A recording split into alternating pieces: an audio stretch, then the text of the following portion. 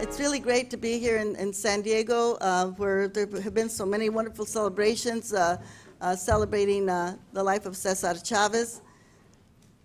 Pasen para acá, para adelante, hay asientos. As I've been going around the state, you know, so there have been so many celebrations for Cesar Chavez, and of course I have to tell you that the one in San Diego, I believe, was the biggest of all. I'm not talking about the marches, but just in terms of the breakfasts and the dinners. And I understand that in San Diego, you had a breakfast organized by Carlos and Linda Legrete, who are here from your community. Stand up, you two guys, so they can see you.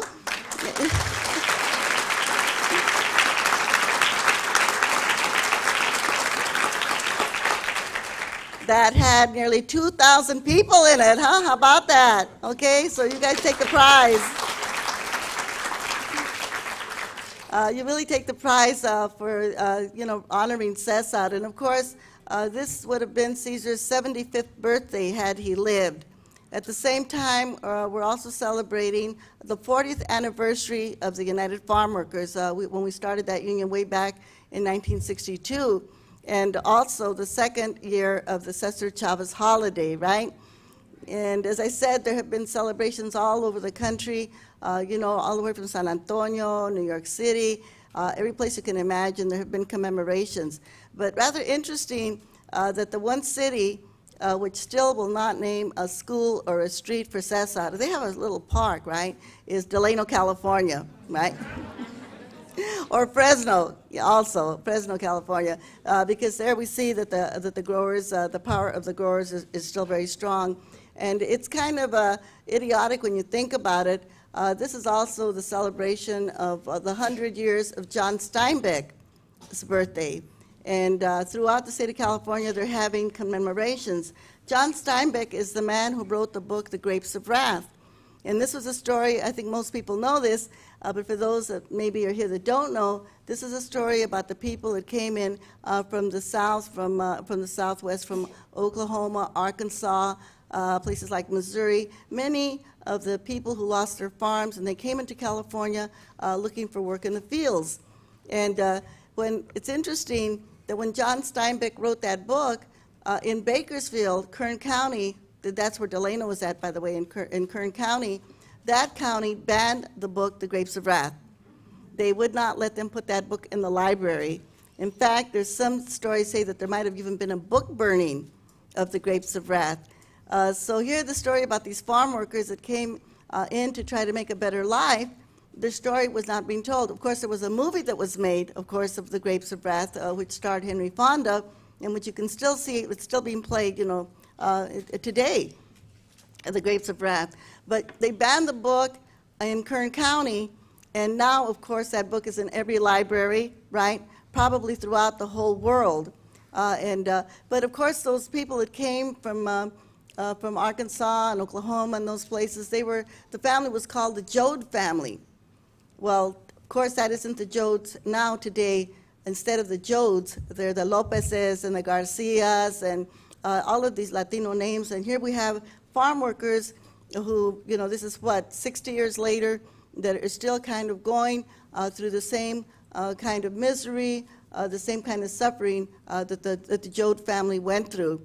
So while in some instances a lot has, you know, improved for farm workers, where the United Farm Workers is organized, in other places, especially for the undocumented workers, they're still being exploited and taken advantage of, and as we know, even dying as they try to cross the border to come into the United States to work.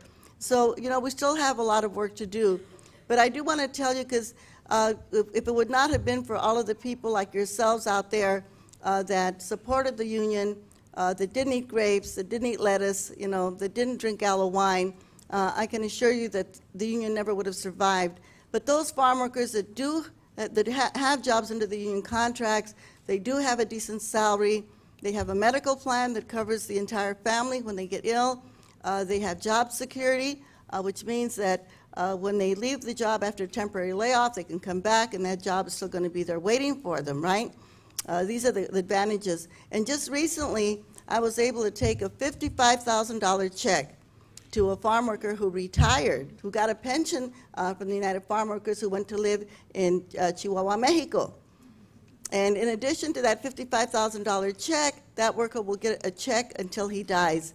When he dies, his widow will get half of his pension. And like that worker, there are over 2,200 farm workers right now who get a pension from the United Farm Workers, right, because they worked under a union contract.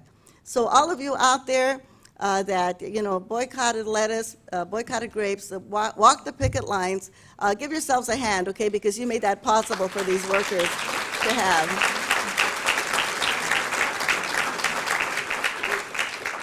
And you know, when we think about organization, I just want to tell the story. Some people know the story, a lot of people don't know that. But we know that we're all trying to make this a better world, and we're all trying to reach out to people to help us. And of course, sometimes we think, oh, the job is too hard, and you know, we want to give up. And since we're talking tonight about generations, I do want to talk about one specific person, the person that got Cesar into organizing. He was a man named Fred Ross, un gringo, so to speak, okay?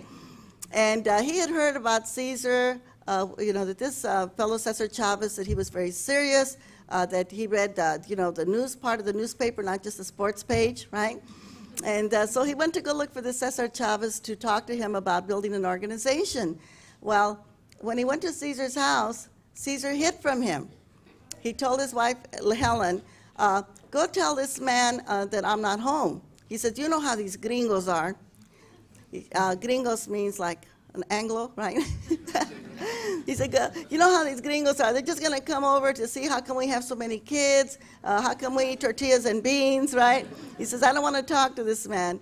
So Helen Chavez went to the door. She told Mr. Ross, she said, no, Cesar's not here. So Cesar came back Fred Ross came back a second time looking for Cesar. Again, Cesar told Helen, go tell Mr. Ross that I'm not here.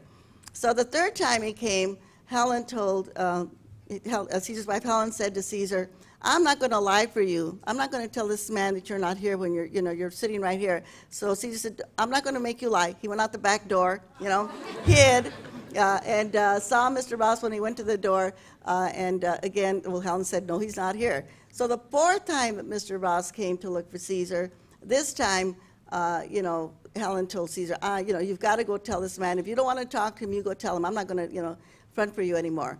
So Cesar reluctantly went and talked to Mr. Ross and set up a meeting for him. Well, when Mr. Ross came to the meeting, Cesar got all his homies together, Cesar was a pachuco, he was a zoot zooter, and all of the guys in the hood, he got them together along with his brother. He thought, we're going to give this guy a hard time, right? So when Mr. Ross started the meeting, he offered everybody a cigarette. Everybody used to smoke in those days, and nobody would take a cigarette. But as soon as he sat down and started the meeting, all of the homies took out their packages of cigarettes, started smoking, blowing the smoke in his face, right? Well, once Fred Ross started telling Cesar, look, this is what we can do. We get together. He was showing him pictures of how they brought in street lights into the barrio, how they brought in sidewalks, they brought in health clinics, how they got a Mexican-American, Ed Roy Ball, elected to the city council of Los Angeles. And then he said, and they sent 14 policemen to prison for beating up Mexican-American kids. So Cesar totally got turned on. He had to go tell some of his homies to go home, right? And kept the other ones there. But he got so involved that he started setting up meetings for Fred Ross all over San Jose, and they started that community service organization chapter there. And I guess the moral of that story is that when we're out there talking to people and trying to get people involved, don't give up, right? We just have to, what would have happened, historically, if Fred Ross would have given up? If he would have said, well, this guy doesn't want to talk to me, forget him, I'm not going to go back there. The Farm Workers Union never would have been organized. That man, Cesar Chavez, who had all of that talent, who knows what he might have done, but he would not have learned the skills of organizing that he learned from Fred Ross. So we have a lot to thank him for. Many times when we try to build organization, what we do is we talk to each other. You know, instead of going out to talk to the people that need to hear our voices, the people that really need to get organized. And so when, you know, sometimes when we get tired and we feel like we're being rejected, please remember that story about Fred Ross and Cesar Chavez, right? And that'll give you a little inspiration to keep on going, knowing that we need to carry our message, There's, in that town where John Steinbeck, you know, he wrote The Grapes of Wrath about this little labor camp down there in Kern County called the Sunset Labor Camp. Well, it turned out that Fred Ross, in his younger days, before he started organizing, had been the manager of that labor camp. Woody Guthrie, who was a very famous folk singer, used to come into that labor camp there to sing at that Sunset Labor Camp. Well, recently, this is really funny because we're talking about things that happened so many years ago, and yet they're still kind of happening today. In that little city of Arvin, California, recently the city council voted to name a workers' center after me, Dolores Huerta, right? Now, I was gone when all this happened because I've been traveling. When I called home, my kids said, "Hey, Mom, there's a lot of stuff been going on over here about, you know, around your name." So the city council voted to name this workers' center. Well, the growers got very upset.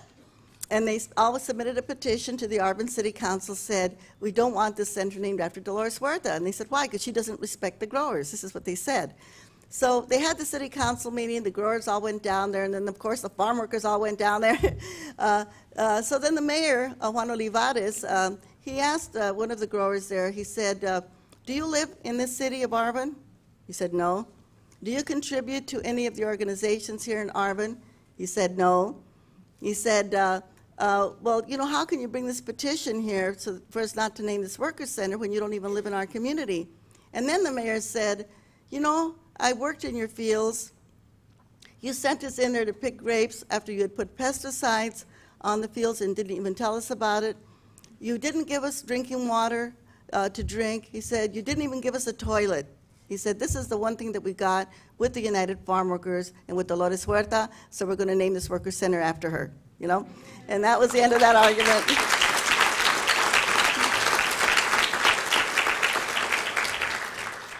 But it really, it shows what the difference is when we do have, you know, good elections, when we do get good representatives elected, what a difference that can make in the community.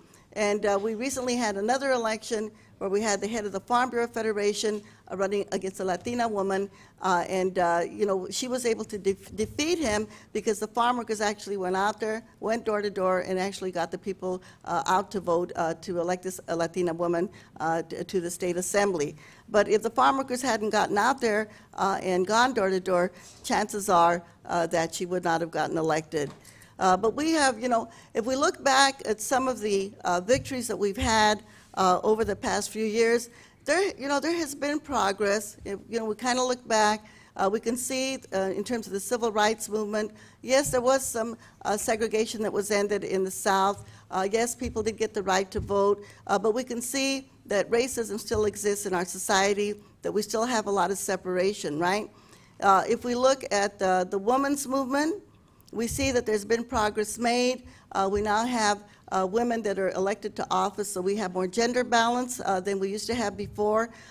So you might say that those paths have been taken, you know, they've already been started, and sure, the job isn't finished. One of the things I want to mention about the women's movement, because a lot of people don't know about this, is I'm also on the board of the Feminist Majority, and this organization was bringing to the attention of the world what was happening with the women in Afghanistan. You know, that women there had to wear these burqas where they totally had to cover their bodies. They couldn't go out on the street without a male relative. They couldn't go to schools. They couldn't go to doctors. They were completely, you might say, almost enslaved in their homes because they couldn't go out of the street. And of course, these were all of the rules that the Taliban had put into force. Well, the Feminist Majority actually kept the U.S. government from recognizing the Taliban as the official government of Afghanistan. Now, had they recognized the Taliban, that would have meant but basically what they wanted to do was build this oil pipeline to the Caspian Sea. And if the Taliban would have been recognized as the official government, they would have gotten hundreds of millions of dollars from that pipeline.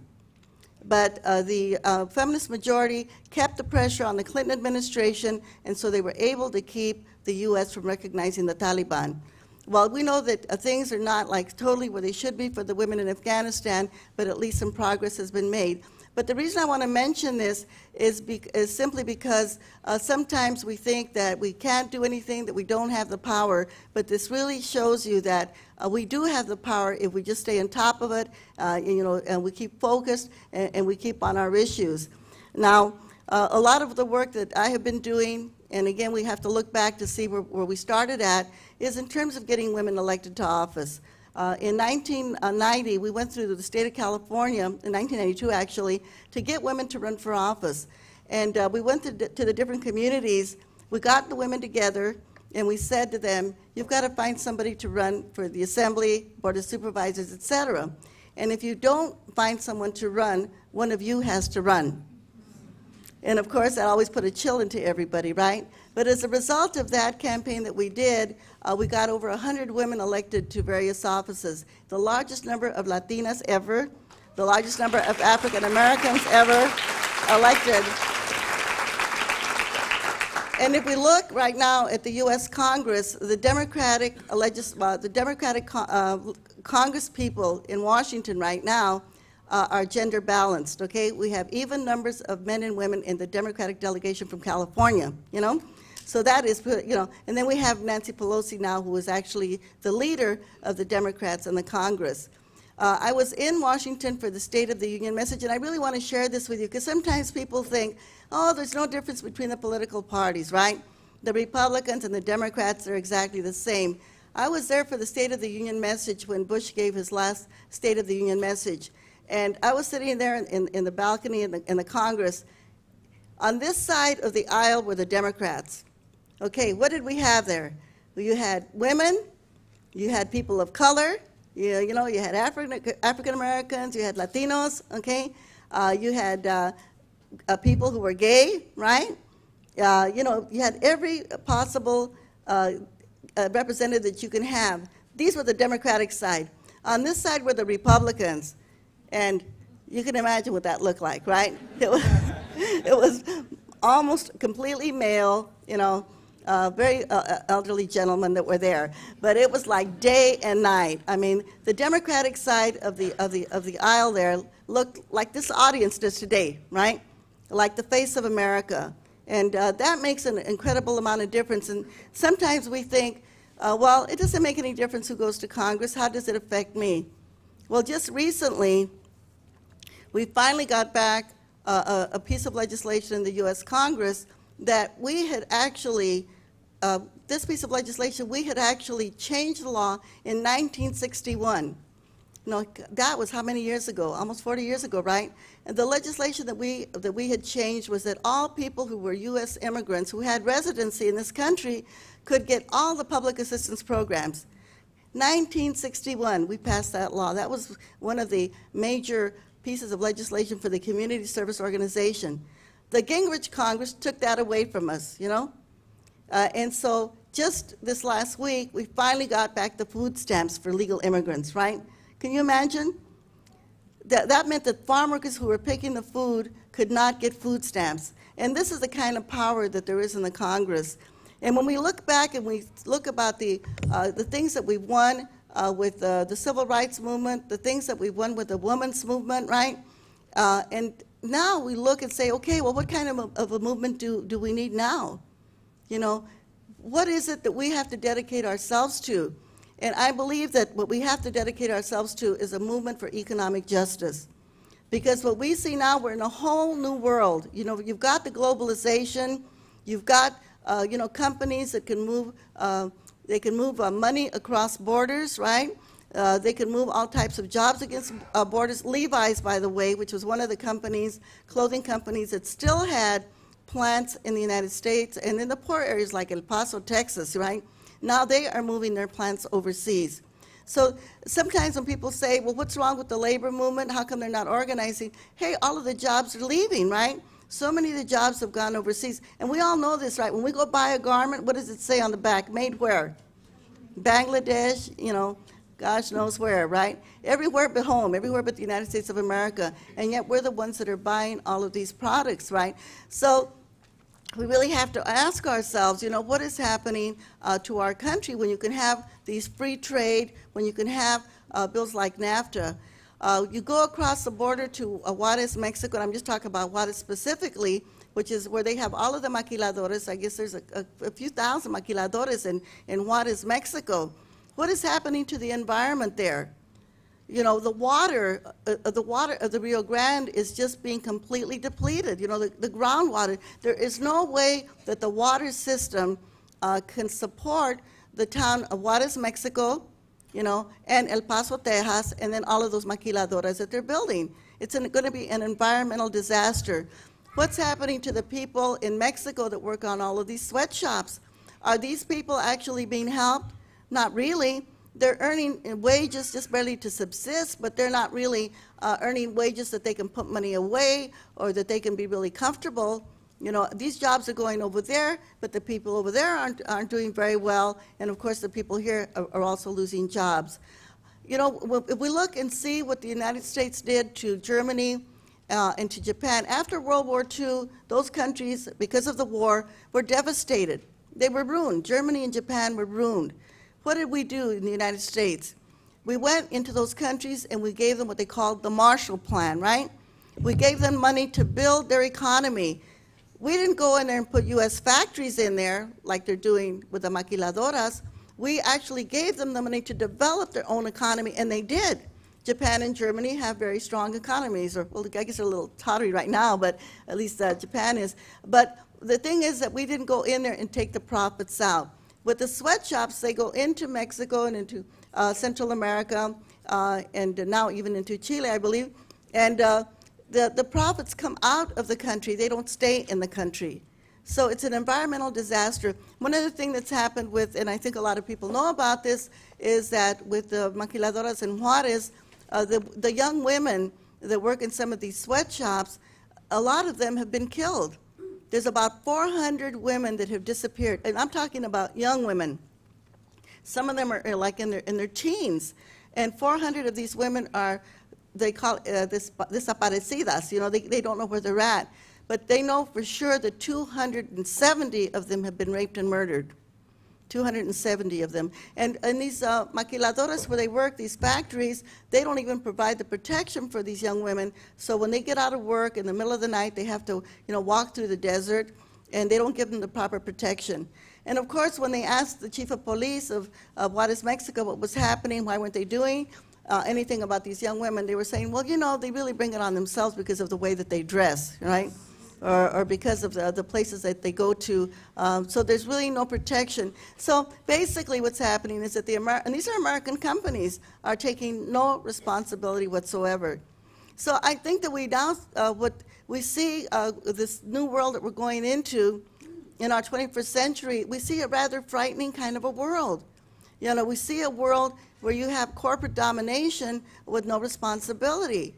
We see a world where unions are having a really hard time. We just came from a picket line right now at the Hilton, you know, where the workers, the hotel workers that work at the Hilton are trying to get a union contract.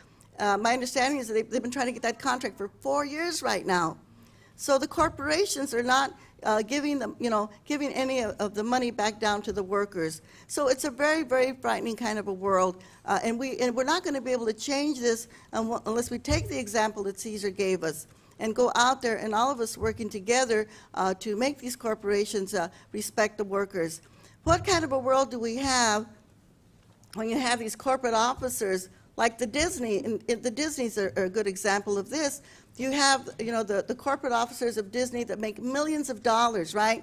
And then you've got workers in Haiti in these sweatshops that make all of the Disney products, right? And they're getting peanuts.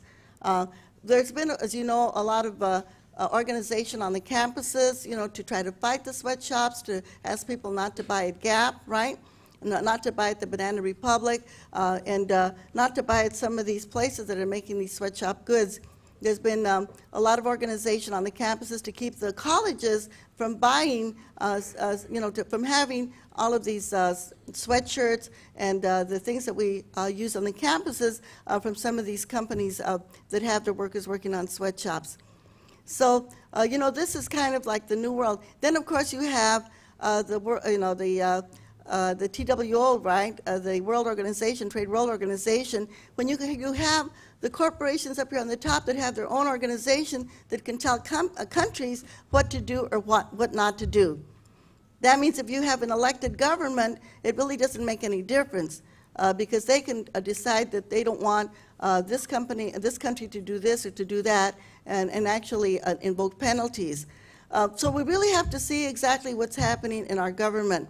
It's come to the point right now where we cannot stand back and not know what is going on with our government because everything that is happening is going to affect us on a very personal basis. And in some ways, when we talk about generations past, it was a lot harder for people to know what was going on. Today you have emails, right? I know you're not going to get the story from television. You're not going to get the story from television because, unfortunately, a lot of the major media is owned by the very same people, like General Electric, who are out there making corporate profits. We also know that the money that should be going to our schools is not going to our schools, right? The money that should be going to our schools is going where? To prisons, right? It's going to build prisons. Just recently, the governor, our governor, who happens to be a friend of mine, but they recently, in the budgets talks that they're doing now in Sacramento, they're going to increase the salaries of the prison guards. So that means that from high school you can become a prison guard and you can earn, $50,000, $60,000 a year, maybe even $70,000 a year. But if you're a teacher, you have to go 4 years to college, right? To be able to get your teaching credential, and maybe you're going to make $30,000 or $40,000 at the most, right? So things are kind of upside down, right, and topsy-turvy, and we've got to start changing that around. I was at a rally for the community college budget. Community colleges are so important because this is where working-class kids go. Working-class kids go to community colleges. I went to a community college. This is where I graduated from. My son, Fidel, who was a doctor, he went to a community college before he went on, to get his graduate degree and become a doctor. So when the money for community colleges is cut, who does it affect? It affects working people, right? So we've got to do a lot of work within the next few weeks. I'm really going to encourage everybody, do a letter writing party, at your school. The machistas over here, all of you get together. Each one of you can write 4 or 5 letters apiece, or even 10 letters apiece. Take them out to people, have them sign the letters, and send them to our governor, right? Or send them to your representative, whoever happens to be in Sacramento, and saying, don't cut our budgets for community colleges. Don't cut our budgets for education. If you need to cut somewhere, cut the prison budget, right? Cut that prison budget. We want our kids. We want our kids to have an education. We don't want our kids to keep having to go to prison, right? We want to get those laws changed. We want to get rid of the 3 strikes law and you're out. We want to get more money for rehab, more money for drug treatment. I really believe that the day we've got, alcoholism is not considered a crime, right? You can be an alcoholic and you're not a criminal, but if you use drugs, then you're a criminal, right? So some of those, we've got to think in terms of making drug addiction a health problem and kind of work with our kids so that they won't be susceptible. We know that a lot of our children are susceptible to drug addiction, and a lot of that comes from the discrimination in our society, because people become very easy prey to drugs. Our communities are really being preyed upon by drugs. It's kind of interesting that you can't sneak over a Cuban cigar from Cuba, but you can bring in a lot of heroin, right? And you can bring in a lot of marijuana, but don't try to bring in any Cuban cigars, right, because you'll go to prison, right? So these are kind of the hypocrisies that we see in our society. We've got to do a lot more in all of those areas to change that. One of the things, of course, that we have to constantly fight, and I believe this really, really affects our children, is, of course, racism. I always say that racism is like when you get all of us people of color, when we get hit by racism, it's like a scar that never goes away. It never heals. It takes a long time to overcome that, and sometimes we can't overcome it. It takes us years to be able to overcome that racism, and yet we see that it's so institutionalized. And of course, when we see that the money isn't coming to our schools, we know that a lot of our schools have a lot of kids that don't speak English. They're having problems because they can't teach the kids in English because of Proposition 227. And this, what really amounts to, it's a prison preparation program. When we don't teach our kids, where are they going to go? Where are they going to work? It's just a way of eliminating lots of generations, a whole generation of our children that cannot speak English. So it's almost like we are creating an apartheid program in our society, an apartheid where poor people and people of color are being left behind. And we've got to start fighting this. And the place that we do have to fight it is where they are spending the money, and that's up there in Sacramento, in our state legislatures. I always like to tell all of the Latinos when I speak to them, especially Latino kids in the schools, when they tell us to go back where we came from, we have to tell them, hey, we are where we came from, right? Yeah, we are where we came from.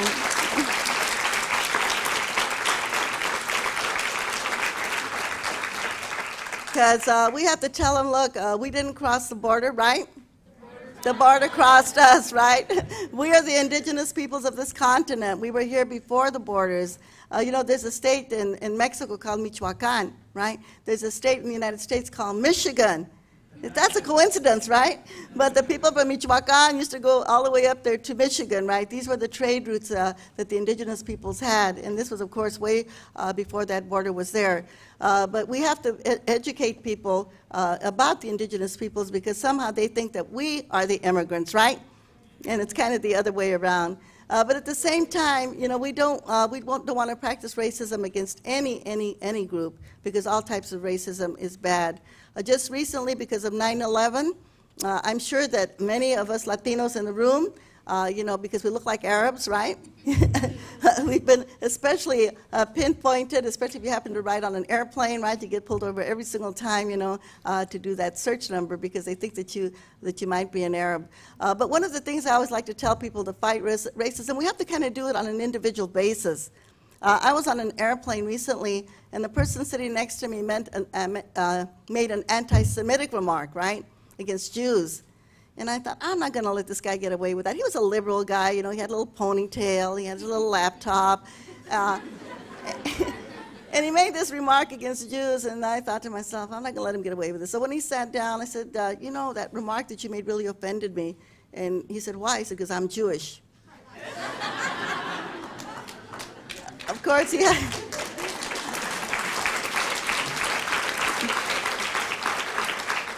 had no way of knowing whether I was or not, right? And of course, I'm really Catholic, right?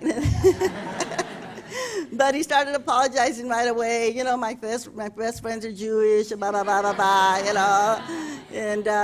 And recently, my son, who is my youngest son, Rick, he's a rapper. He does hip hop, right? Alternative stuff, not the gangster stuff. But he was walking down the street, and my grandson looks very Asian, Indo Asian looking. And this other friend started talking against the Koreans and against the Asians, and then my son said to him, he said, oh, you really hurt Des. This is my grandson.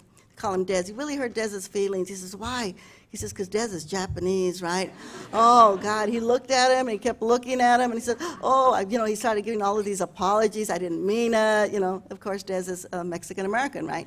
But the thing is, this is, I think, a really good way that we can, stop the racism is when people do make a remark about another race, I don't care whether it's white or whatever, that we stop them in their tracks and say to them, yeah, my uncle's African-American, right, or my grandfather is, and this is a good way. Give them a little bit of shock treatment.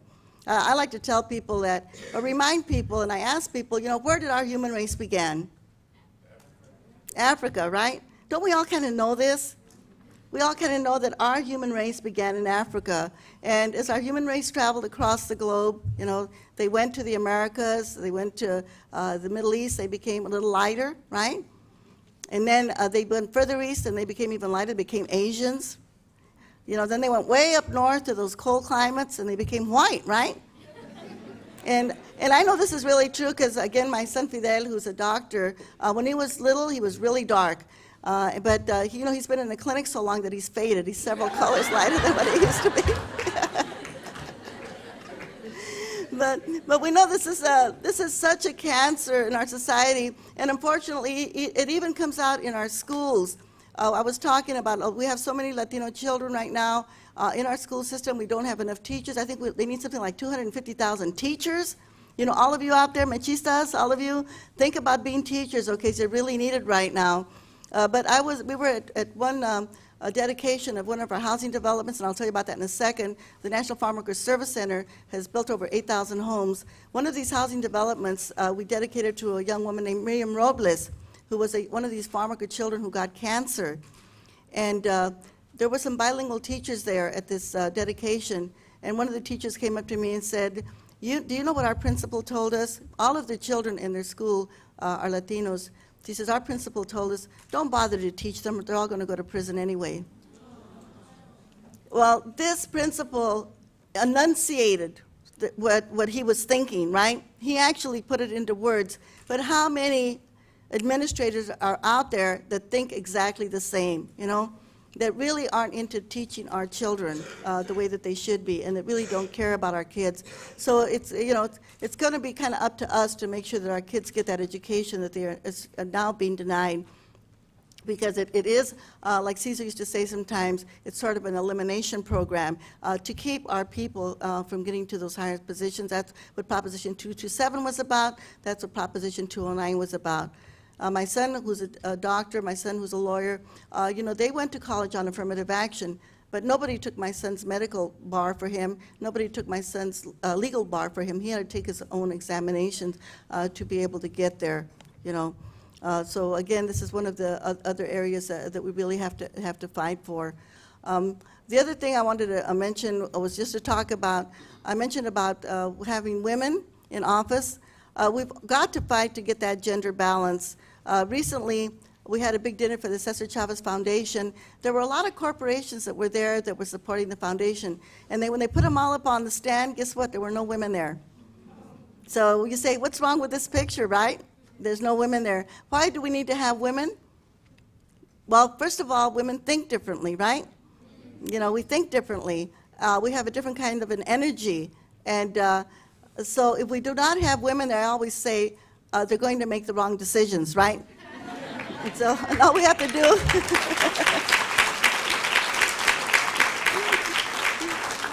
all we have to do is look at our world today and see that there's a lot of wrong decisions that are being made, right? So and I think sometimes, too, they don't want women in positions, or people of color for that matter, because you know what?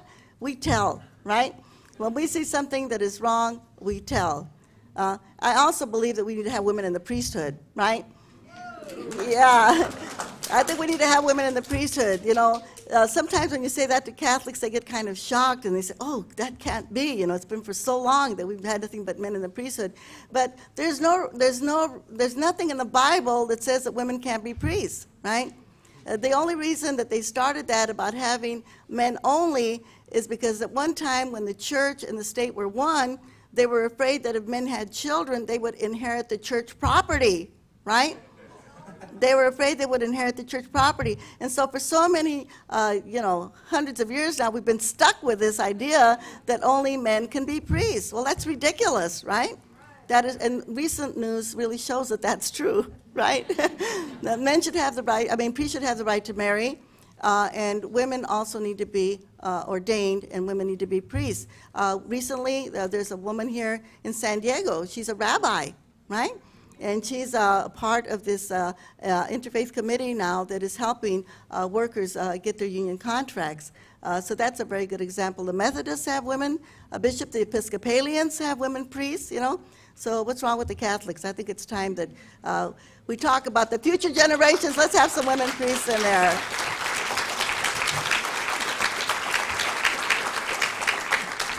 Si se puede. We can be done. It can be done, right? We need to make sure that we get that done. I just mentioned about the fact that the Farm Workers Union has done other things besides the union contracts. We've done a lot of housing. Paul Chavez, Cesar's son, is in charge of the National Farm Workers Service Center, which has built over 8,000 low-income homes for farm workers, right? These are homes that people can either rent or people can buy. And the reason that we can do this is because the money doesn't go into anybody's pocket. All of the money that is made from these homes goes into a fund to be able to create more homes. And you know, this is what Cesar wanted. He really believed very much, he was very much against materialism. In our society, it's very hard because we have this push that we need to make money, make more money. Everybody wants to be a millionaire, right? Or we think that we can be millionaires. But when you think about it, how many meals a day can a millionaire eat, right? He can still eat the same 3 meals a day. And there's nothing wrong with creating wealth. You know, we can have wealth, but we need to think of how that wealth can go to help people. In our pension plan that we have for the farm workers when they get their pensions, there's over $100 million, which is a small pension fund actually for farm workers. So that wealth is good, but it's not it didn't go to any of the officers of the union, like myself or Cesar or Arturo Rodriguez. This money is only for the workers for their pensions. So creating wealth is okay, but not thinking in terms of how individually we have to get rich. Because if we really think that we only need enough money to be able to sustain ourselves, right? To live a comfortable life. But then, because if we get into a lot of debt, we called what somebody mentioned it today, the golden shackles, you know? It's like golden handcuffs. You get yourself so much in debt that you can't do anything. When Cesar formed the union, he had this idea, like Gandhi, of having ashrams, of people coming together and you know, dividing their resources among each other. So people worked for $5 a week. I think you might have mentioned that. People worked for $5 a week and for their subsistence. Carlos and Linda were two of the people that worked that way. We also have another brother here that also worked for the Farm Workers Union and only earned like $5 a week. And you say, well, how can people do that? Well, the union paid for their subsistence. And you would be surprised how you can live without money if you don't have it, right? You can really do that. So the thing is that as we go through life, we have to live economically so that we're not so chained that we have to just even sometimes do kind of work that we don't want to do to pay those bills that we have, you know, all these things that we buy. You know, people keep buying and buying and buying, and then they have to get storage spaces, right? So to put the stuff that they can't put in their house, right? And then they have to have yard sales to get rid of the stuff that they don't want anymore. So it's kind of like a vicious cycle. So if we can think like in the future, okay, I'm going to earn money, but enough to, you know, to sustain myself, but I want to be free so that I can help people. For all of you that are here that are going to be going to college, you know, as you go into college, think of that diploma. You know, that diploma that you're going to get, think of that diploma as really going to be a tool that how can I help my community? You know, that's what Cesar's life was about, you know. The other thing is that if people don't belong to labor unions, you can't have a true democracy, because labor unions really make up the middle class. Labor unions is the way that you get the money from the wealthy and you bring it down to the working class people. And if you don't have labor unions, you don't have a true democracy. Every time that there's been a dictatorship in any country, the first thing they do is get rid of the labor unions, right? Whether it was in Nazi Germany or the Soviet Union, they get rid of the labor unions. You know, labor, because all that a union is an organization of workers. That's all that a labor union is. When you think of the employer, say it's a grower, he belongs to the Farm Bureau Federation, who was against toilets in the fields and was for child labor. They belong to the Western Grape and Tree Fruit League. They belong to the Allied Growers. They belong to marketing associations where they pay their dues to these associations. Now, the employers are usually wealthy. They're citizens. They speak the language, English language, you know. And yet they need to have 5 or 6 organizations to function. Okay, workers, farm workers, other workers, they only have one organization, you know, and that's a union, right? And so what all that a union is an organization for workers to come together to defend themselves on the job site, to defend themselves in the legislature, to defend themselves in the Congress. So what is wrong with workers having a union? You know, as I said before, we pick it at the Hilton Hotel. I'm sure the managers of the Hilton belong to all kinds of organizations, you know. probably chambers of commerce, et cetera, et cetera, et cetera. But they won't give those workers a union contract. So I want to really beg all of you, please support unions, all right? If you know that workers are out on strike somewhere, they're trying to get a contract, go out there, join them on the picket line.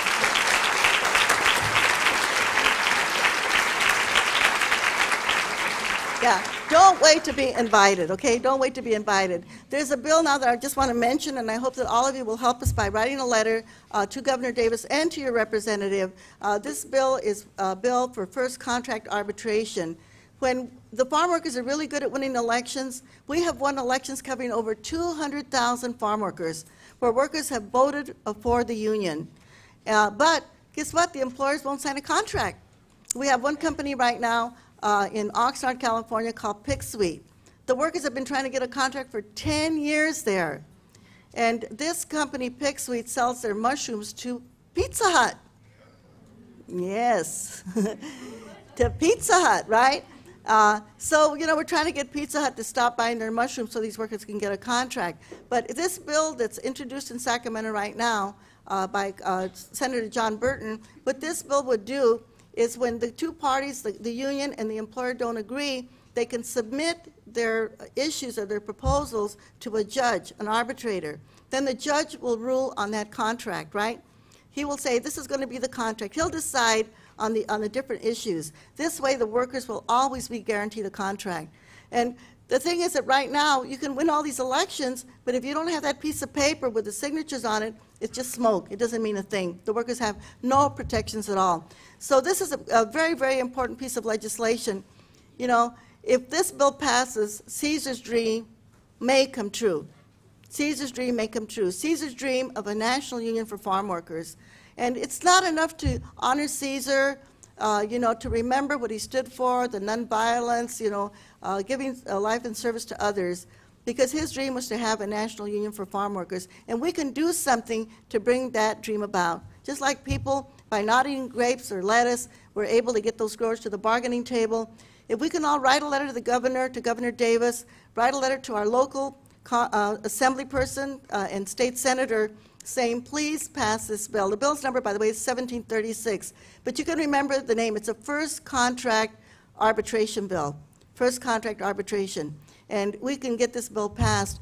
Farm workers all over the state of California, we're going to have a union. And then we can go on to the other states. We already have contracts in Florida. We have contracts in the state of Washington, right? We have a big campaign in the state of Texas and the Rio Grande Valley. We have organization going on in Arizona.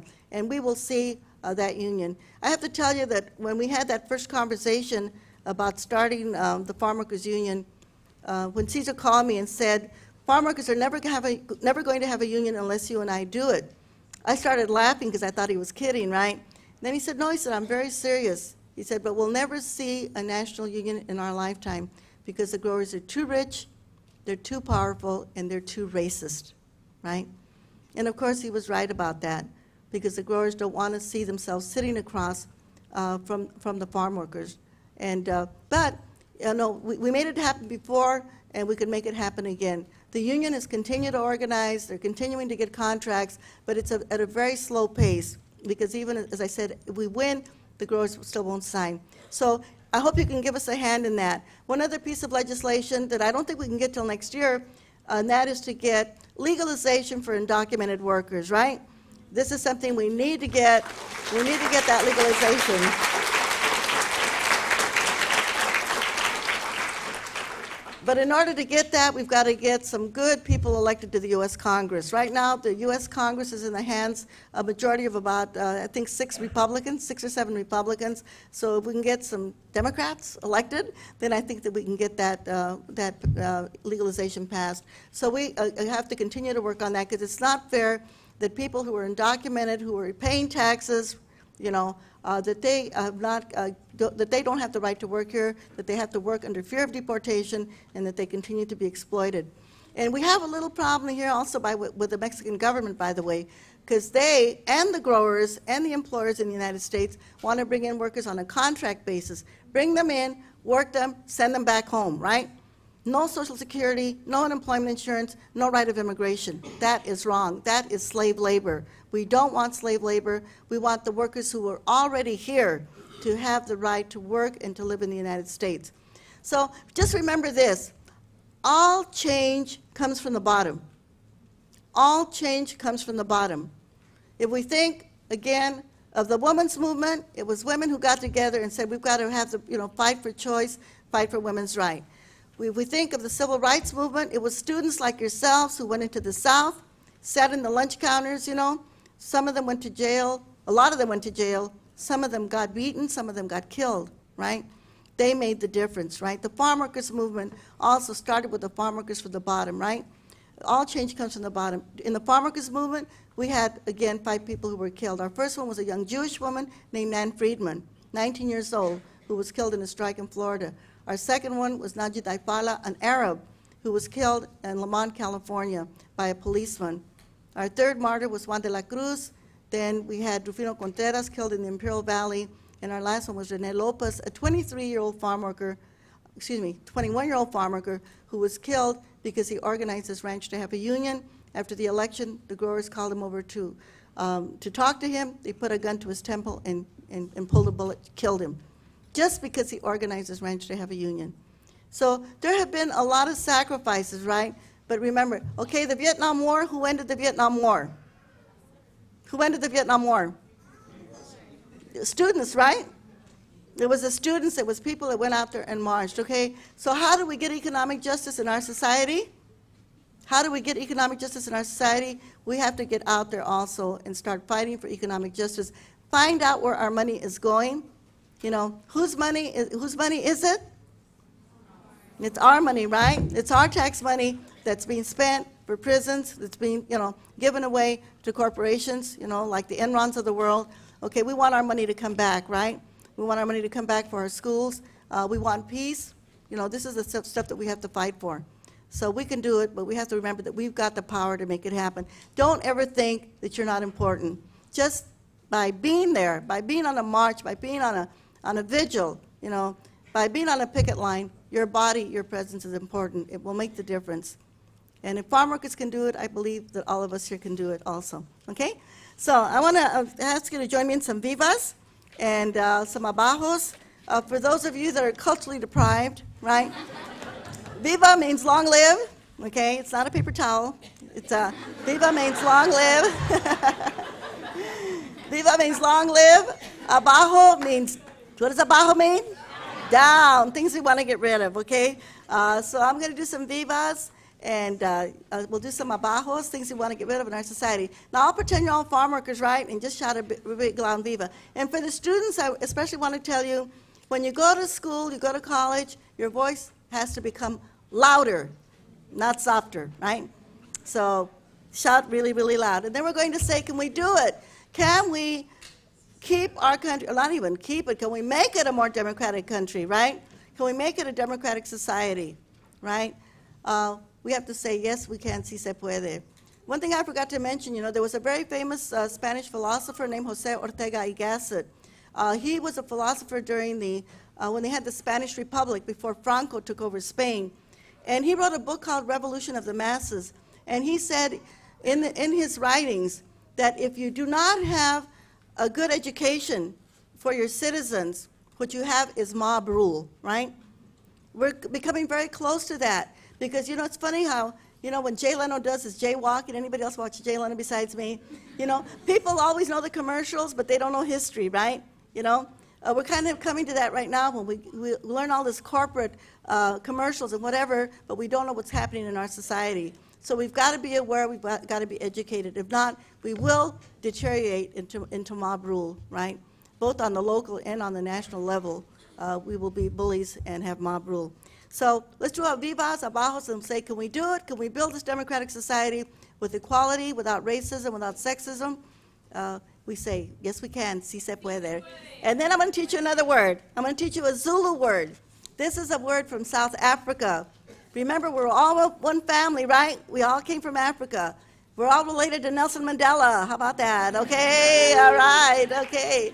So, and that word is wozani, okay? And it means the people are coming together to fight for justice. And this is a wonderful group of people. I want to thank you very much. We're all coming together to fight for justice. And I'll say 1, 2, 3, and then we'll say Wozani. Okay, so I'm going to do it first. I'm going to say the vivas, okay? And you just shout a great big old viva, all right? Okay, so the first one will be for justice, what we're all fighting for. And then we want to do one for the mechistas, right? Yeah. Okay.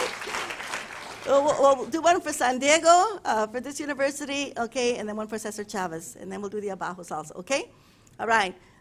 So the first one will be for Mecha. ¡Que viva Mecha! ¡Que viva! ¡Que viva los estudiantes de San Diego! ¡Que viva! ¡Que viva la justicia! ¡Que viva! ¡Que viva Cesar Chavez! ¡Que viva!